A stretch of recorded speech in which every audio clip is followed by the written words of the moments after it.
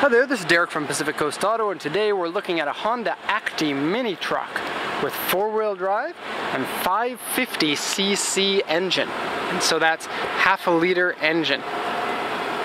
This one here is a little bit of a special vehicle because, and I normally don't say the prices of the vehicles that we've bought from auction, but I'm going to say the price of this one just because this one was a super amazing, strange, crazy price that I think everybody wants to know. And then the person who actually bought this car, if you don't want me saying what the price is, I'll take this video down. And anyways, the price that we got this for was 4,000 yen. 4,000 yen is roughly 35 American dollars. Now, hard to believe that you can get a vehicle for that much. So why is it so cheap? Well, much of the reason comes from the fact that this one here is a 550cc version. 550 is a small engine, and this was the old designation for Kei cars. A Kei car has dimension restrictions, so the length and the width and the height have to be within a certain size. And then back during the 1980s, the engine size had to be 550cc. And now they've upgraded that to 660 and allowed turbochargers, and so you can get more horsepower out of them. And so everybody wants the 660cc turbocharged trucks, and these 550s have dropped in value. And so what we have here is a $35 truck.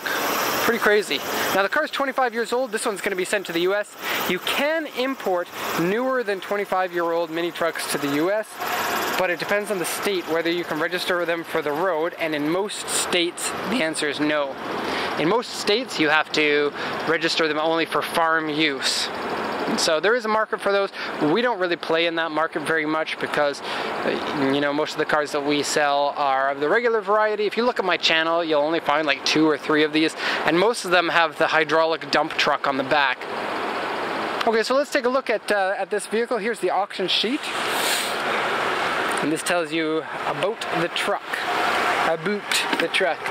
So this is a 1989 Honda Acty 4-wheel drive 550cc. This one's been in an accident, so it's R grade with interior and exterior C. The carry capacity is 350 kilograms, so times that by 2.2 to get your pounds. It's a 4-speed manual transmission and 110,502 kilometers. The exterior is white original color, no power steering, no power windows, no ABS, no airbags, no alloy wheels, no sunroof, no navigation, no TV, no leather, and no AC. Now you can get these with AC if you really want. This one doesn't have it. This one says the odometer has rolled over 1 time and it's 5 digits, and so that would mean that although it says in the car 10,502, it's actually 110,502. Okay, odometer says 10,502. Left front pillar has been replaced. Let's take a look at that. Left front is this one. This one has been replaced. The vehicle's got various rust and corrosion on it, and this is probably the worst spot here. And we knew about that before bidding on it. Seat ripped. Various scratches, dents. Underside has surface rust on it, and the bed has scratches and dents. If you look at the diagram here, there's rust on the front, rust on the roof, rust here on the left side sill, rust here on the side, big scratches in the back. A4 is big scratches, and A3 on the back here. That's a 3 out of 4 size scratch, and the front has been repainted. Okay, so let's take a look at the truck itself. So 25 years old, you're not going to get away from the rust on these trucks. And so it's just something that you have to live with if you get one that's this old. Now let me back up. I said that you might have troubles registering this in some states. Let me rephrase that. The 25-year-old ones you can register in pretty much every state. California, you might have troubles because of emissions. Actually, you probably will have troubles because of emissions, and I would recommend not trying because it would be a difficult thing to take care of.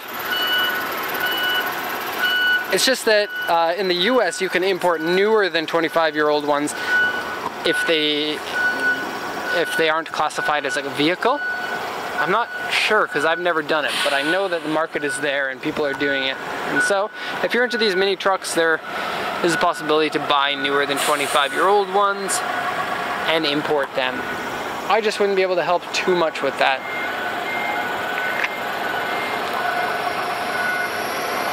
Okay, so let's go take a look at the damage. I already showed you that front pillar has the rusties. Right here, and right here. The roof says it had rust. That's what they're talking about there. Although there is some other rust,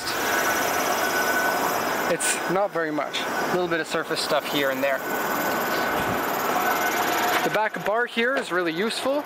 It's got these little nubs here so that you can put a 2x4 to the back of bed here and then rest it up here and it won't fall over the edge, or pipes or whatever you need. It's also got hooks here and a lot of hooks along the side here so that you can strap stuff down in your truck.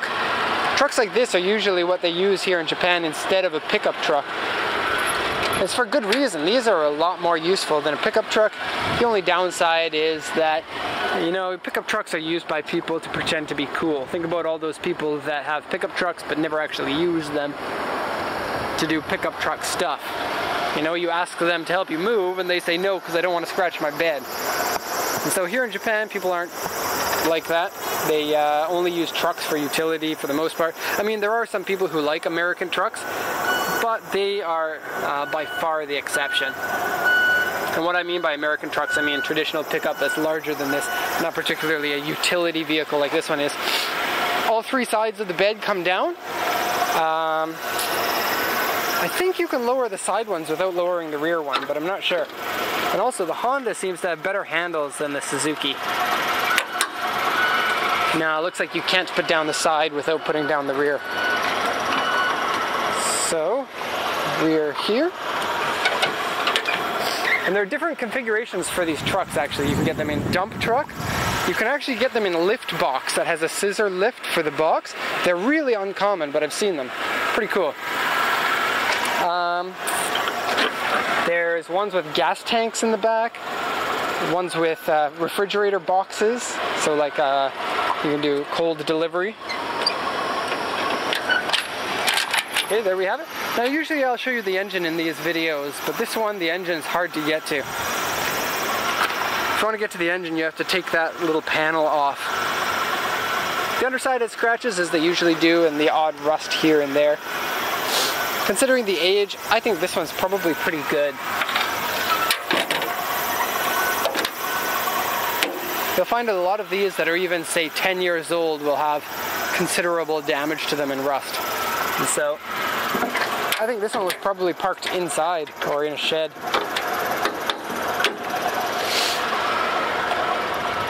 Okay, let's take a look at the rest of the rust on it. And I was actually assuming that this would be rustier than it actually is. There we go. And this chain here, you can attach this chain to somewhere here, and then so that way the back one will be parallel with the rest of the bed, sort of like a tailgate.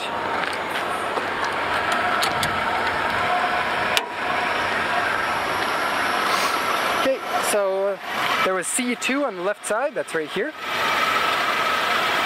I think there was a C2, which is corrosion level 2. They said over here. From what I can see, the frame is pretty good. But I don't have a lift, so I don't really know. Okay, wheels are a 12-inch. 12-inch is the same as an Austin Mini. Also a Ford Fiesta. There are some other ones that have old cars have 12 inches. Tires might be a bit of a concern, but with companies like Tire Rack, they can get a lot of specialty tires, and you should have no problem if you go through a company like that. Just your standard tire shop probably doesn't carry this size. These are 2005 tire, and they're completely done, completely bald. Okay, inside, now the auction sheet said that it has rips on the interior seat, and it's true. Right here and right here. Probably pretty easy to stitch that up. Besides that, the interior, well, the Kei car interiors, pretty much all Kei car interiors don't hold up very well because they're a pretty cheap vehicle. Like brand new, even now, these are only 10 grand.